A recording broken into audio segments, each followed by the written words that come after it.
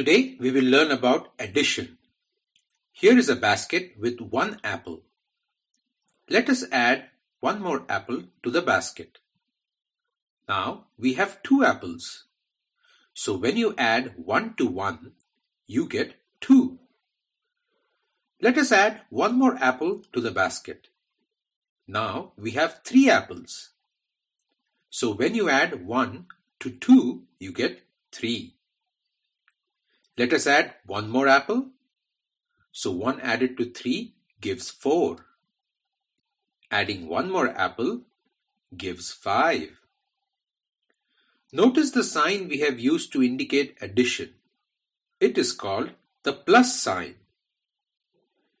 So, if we add one more apple to the basket of 5 apples, how many apples do you have now? That is correct, 6.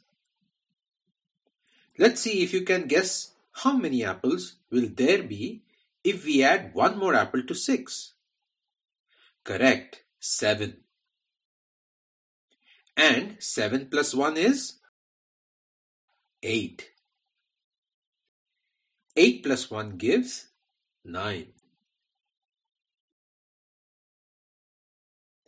Adding one more to 9 gives 10.